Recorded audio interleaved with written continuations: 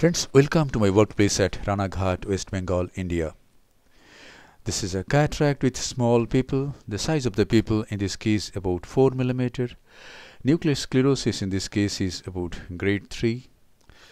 I have decided to use a pupil expansion device in this case. And the device I have in my hand today is Canabrava's ring, invented by Dr. Sergio Canabrava from Brazil.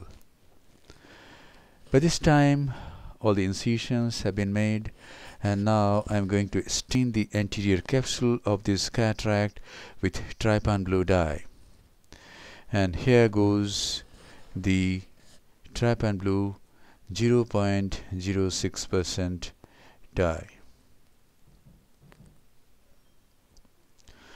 And now the dye is washed out,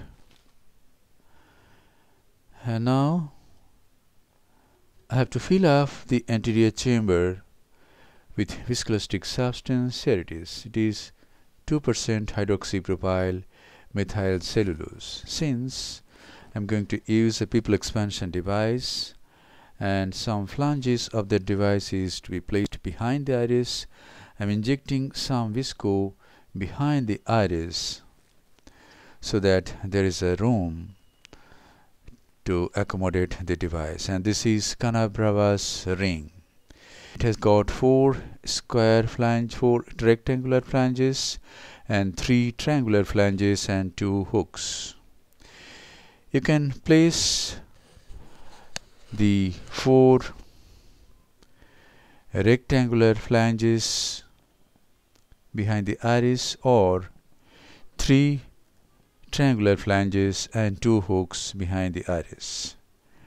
In this case, I have decided to place the 4 rectangular flanges behind the iris.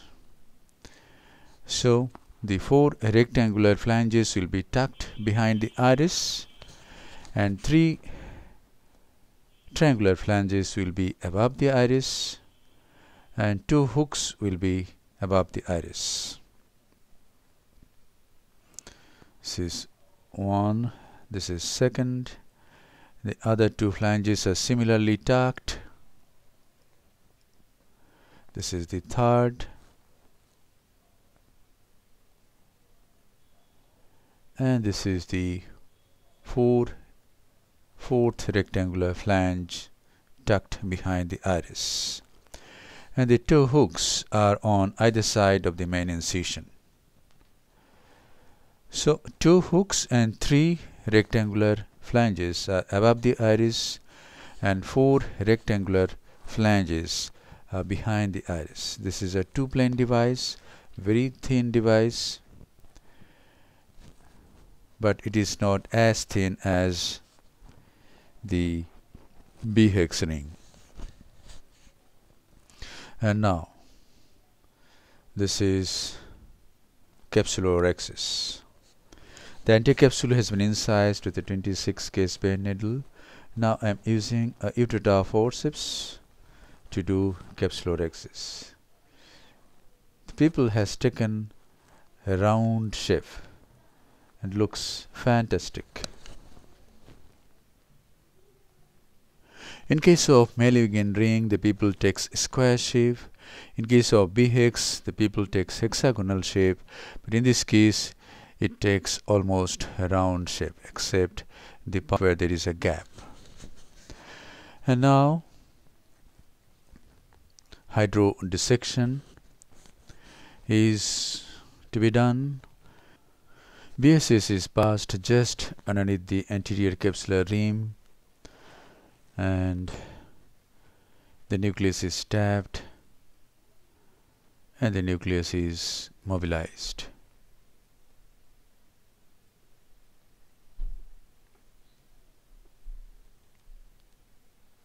So the nucleus has rotated nicely. And now the tip of the phaco handpiece is introduced into the anterior chamber after injecting some visco. First, the tape is introduced bevel down, and now the handpiece is turned to make the bevel up.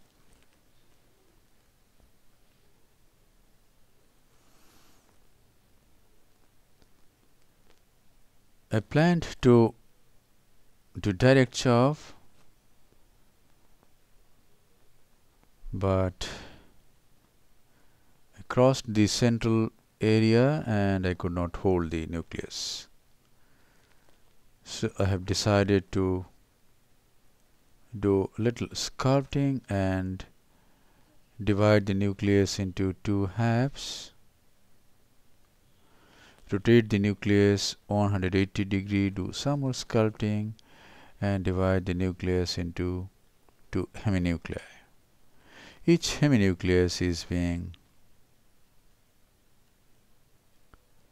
further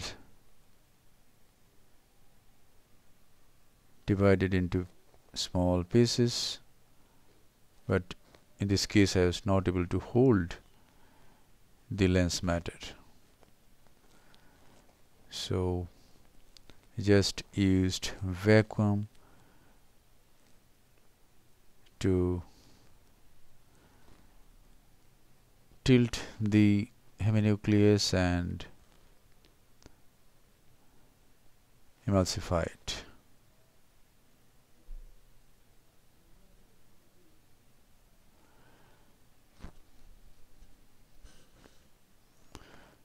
And see, the device is nicely in place, keeping the pupil nicely dilated,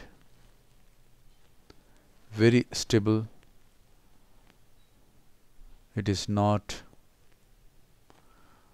moving in any direction.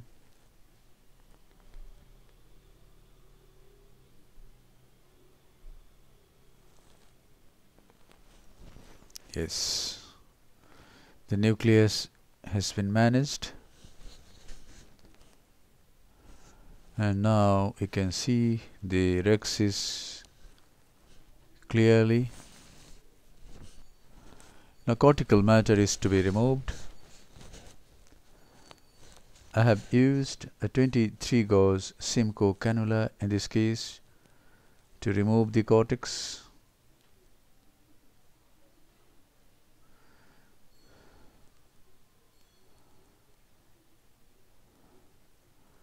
So cortex is being removed from inferior aspect first,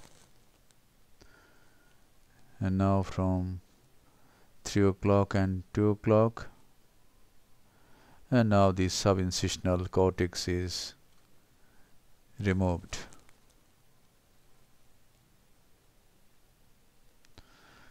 And the posterior capsule is clean.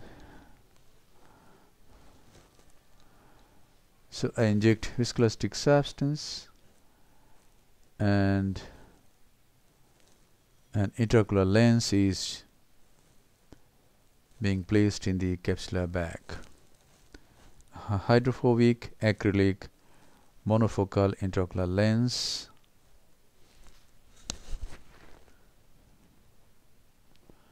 The trailing haptic is placed in the capsular bag,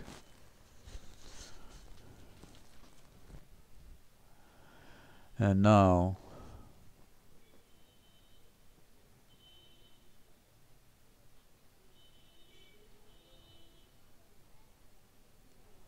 the lens is nicely in place.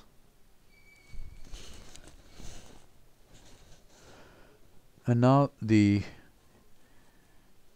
flanges which are behind the iris are disengaged. The holes in the flanges are used to pull the device centrally, and it gets disengaged.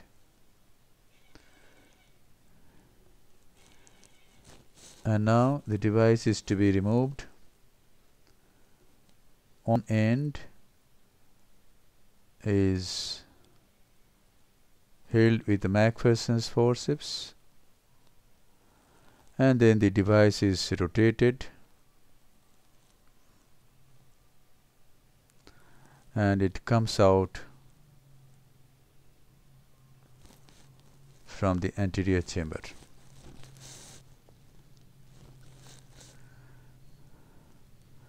And now the viscoelastic substance is being removed first with Simcoe cannula. I'm irrigating the capsular bag at this moment. Now irrigating the anterior chamber, and the viscoelastic substance is coming out through the main incision.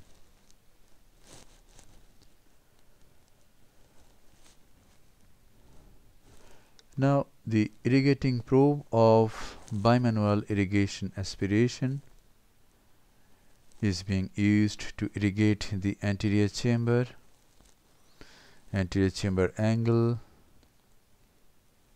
the capsular bag.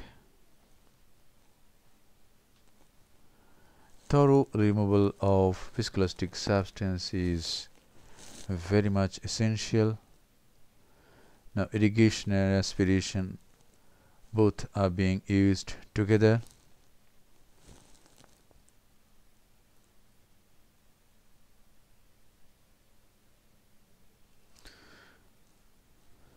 So the device can be used in either way. Dr. Sergio Canabrava has described the rectangular flanges as the upper part and triangular flanges as the part which goes behind the iris, but it can be used either way. So it doesn't matter which way you introduce the device, function is same. This is closure of the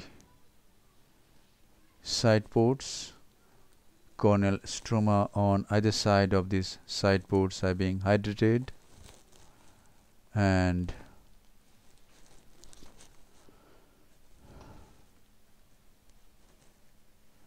this is the final lavage of the anterior chamber.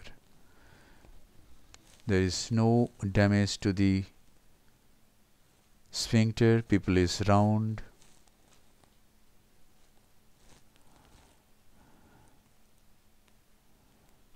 So this is a very nice device, and it is very good in small people with Coloboma Iris. Unique device where other devices cannot be used, but this device, Canabrava's ring, can be used in Coloboma Iris.